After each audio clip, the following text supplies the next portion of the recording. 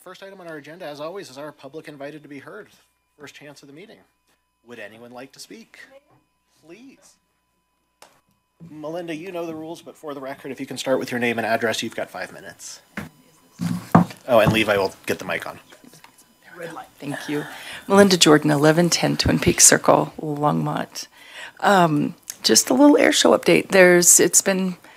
Everybody's kind of been doing their own stuff, and it's been a little bit quieter. I had reported that we had the big meeting with St. Vrain Valley School District Innovation Center. That's still moving along.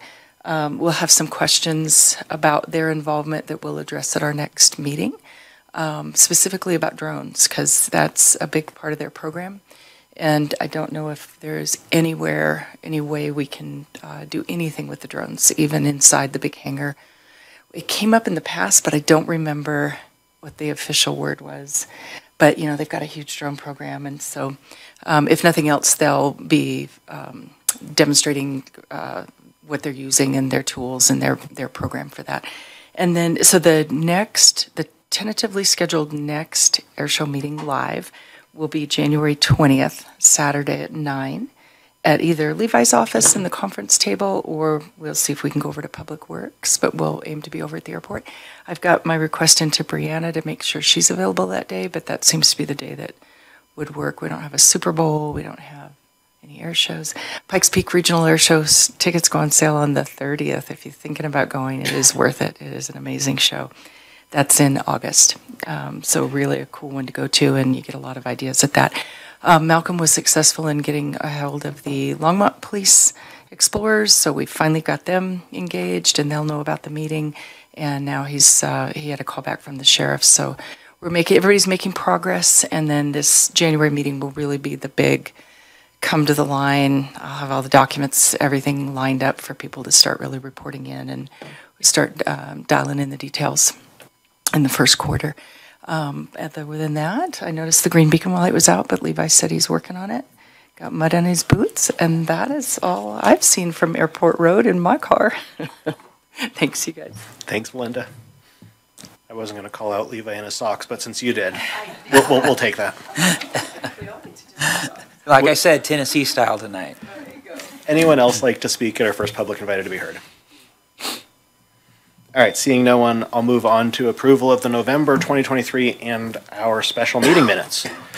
Does anyone besides me have any revisions to the minutes?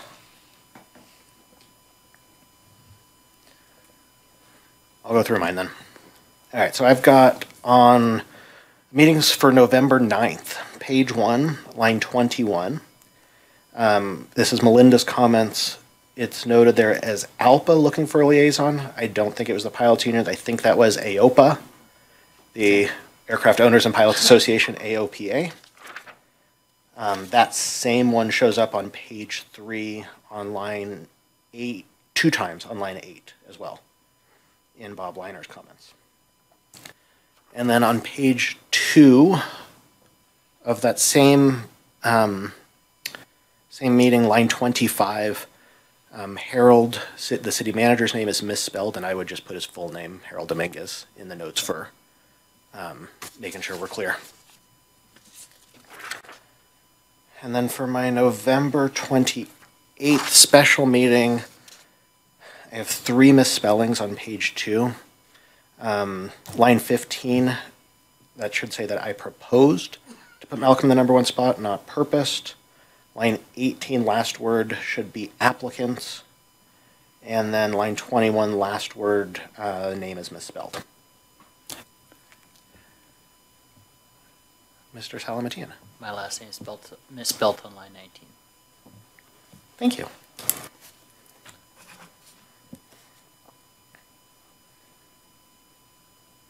You make me want to go through every other time I see your name, but I figured you just did that. Does anyone else have any other revisions to either of the minutes? Hearing none, I would entertain a motion to approve the minutes as amended. Vice Chair Dean. I will second that. Are you making the motion? Yeah, make the motion. Motion by Vice Chair Dean. Sorry. Is there a second?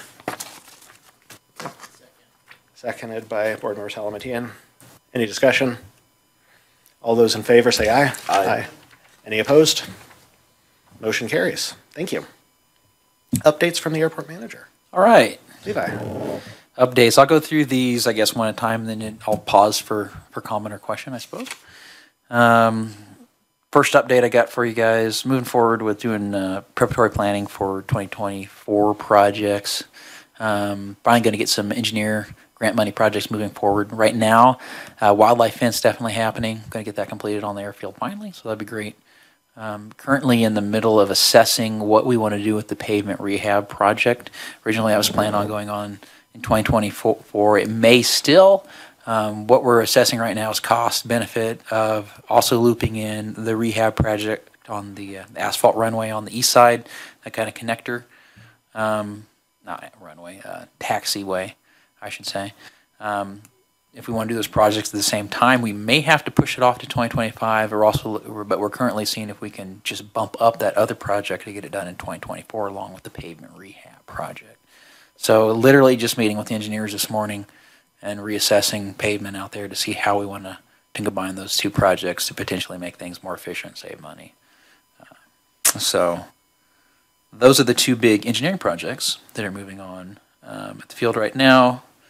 I guess I'll loop in all of the potential projects going on right now. Mentioned doing some working on the beacon, also working trying to find some electricians willing to work on the airport signage light. We got a few signs out there that are out. It's not light bulbs, it's not electricity. It's looking like the signs are hitting age where the transformers are starting to go bad on them. So we got to figure out how to get those replaced out there. And kind of last project going on at the airport right now, just last week had a conversation with an engineer to do an assessment of the master drainage for the south side of the airport. That is going to be done so we have a clear picture of exactly what the city would require for any potential development on the south side of the airport. So we can tell people when they come in and build hangars what would be required. Or so we as the city and the airport knows what needs to be required to be done so we can plan that project ourselves. That is ongoing right now. We had meetings last week with that. There was a site visit, and we're moving forward with kind of the discovery phase of it all, if you will. We're gathering documentation and seeing how that proceeds forward. Those are the projects on the airport right now. Are there any questions on any of those? Mr. Salamatian. You mentioned the south side.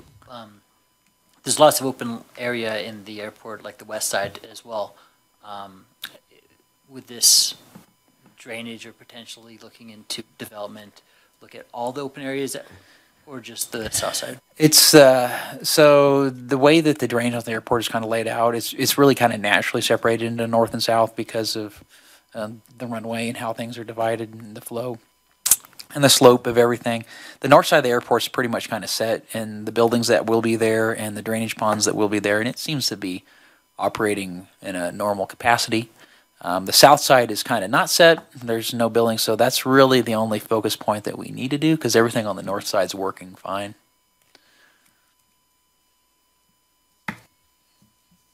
Mr. Shook. Isn't there still issues with, is his name McHenry? I know there's a hangar right next to me. What's his name? It's the hangar Doug Lyle's in. That's kind of a separate. That's kind of a separate little project. I've been looping that one in with the pavement rehab project. Okay. So the drainage going down the ramp seems to be not draining into that field correctly on that connector that goes into the ramp all the way down to that drainage pond.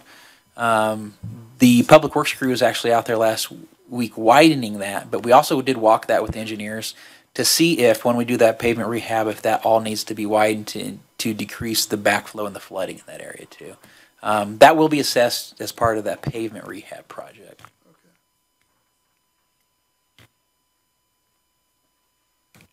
Okay.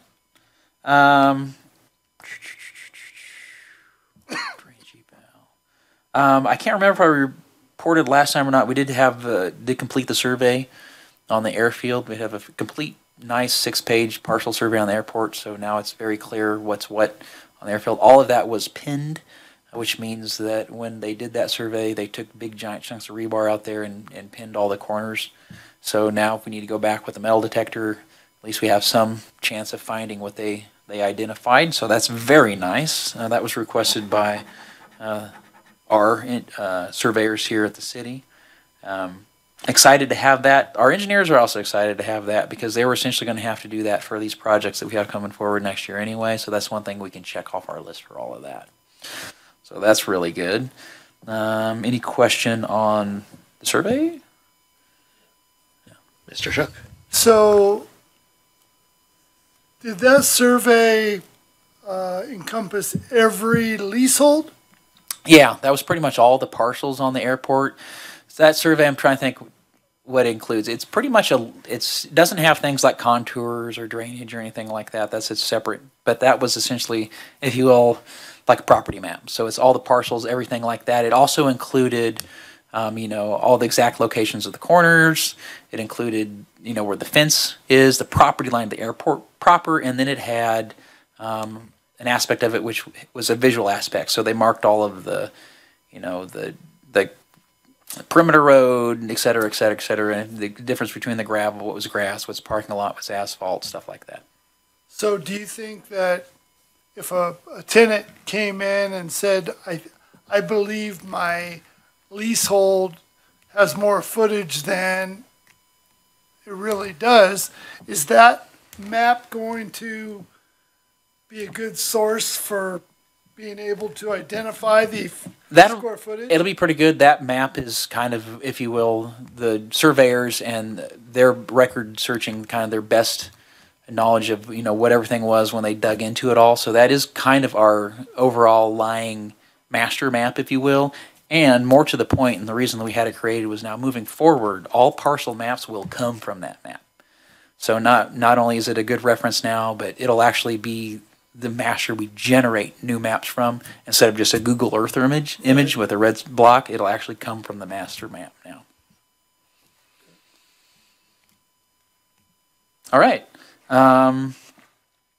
There is an individual potentially interested in subleasing the hangar below my office I've been working with recently.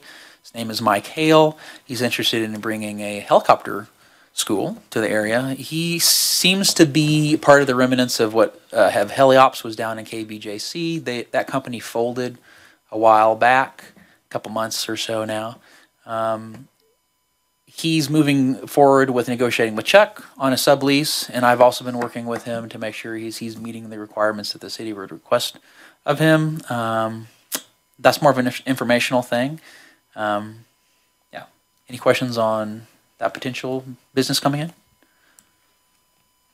Okay. Pavement rehab sublease. Recently completed a complete review of airport leases. That's something that the interim manager, Jeff Coleman, began. Of course, as many of you know, when David passed away, it kind of left a void of information at the airport and stuff like that. Jeff Coleman did a whole lot of groundwork on that. One of the things he started at was putting together all the information on the leases, dates of when they're due, stuff like that. Been working on that for about a year now. Had a heavy push of a really deep audit about the last 2 or 3 months. That's complete. We're getting some very, very good data, some very good spreadsheets now that are clean and usable.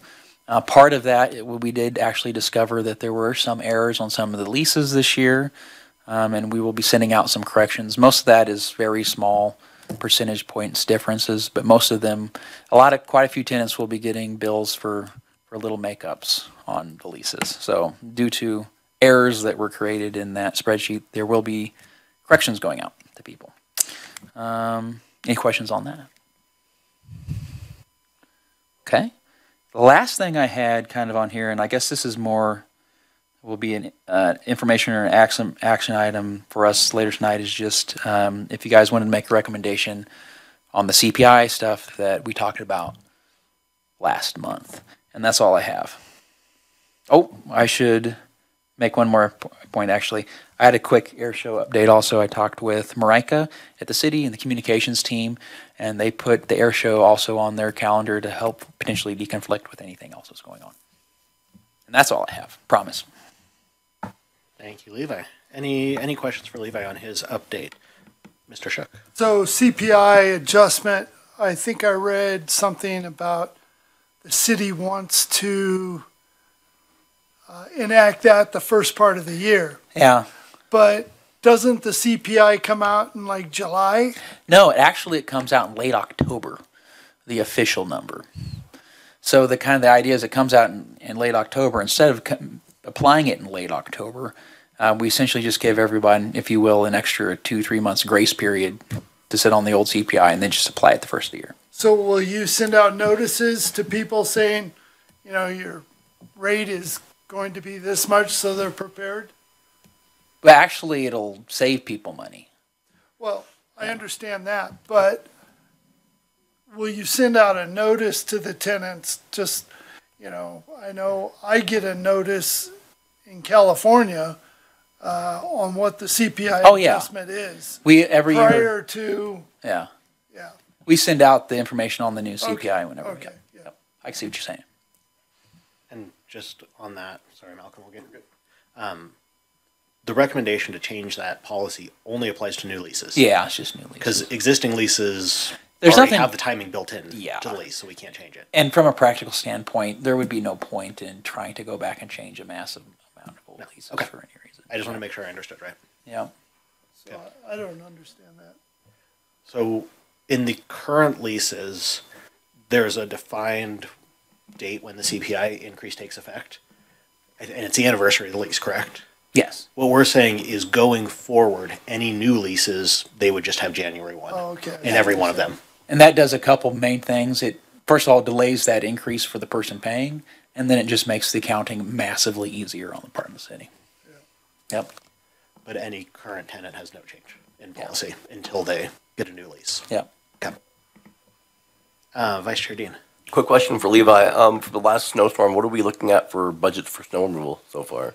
So far, I don't have those exact figures in front of me, but we're pretty good. We're not quite at the hitting our planned, ouch, what if we get this much snow?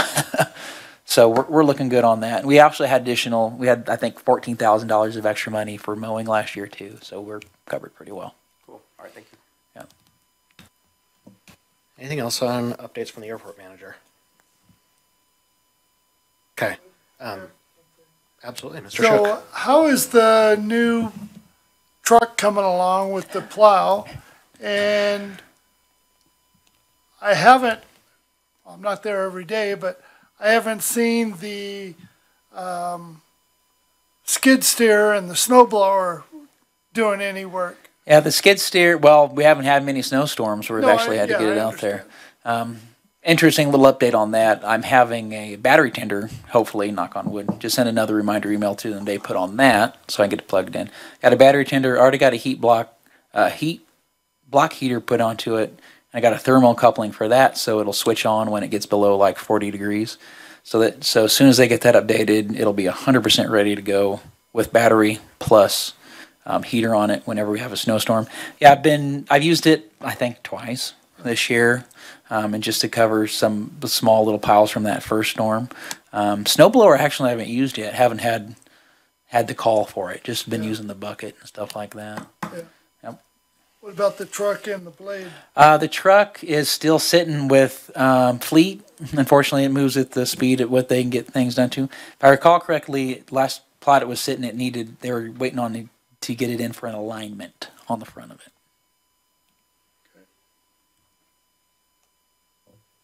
All right. Call that the update. Okay. We don't have any information items.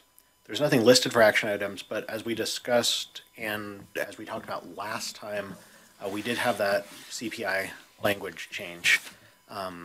It was in the minutes from last time, so it has been out there for the public.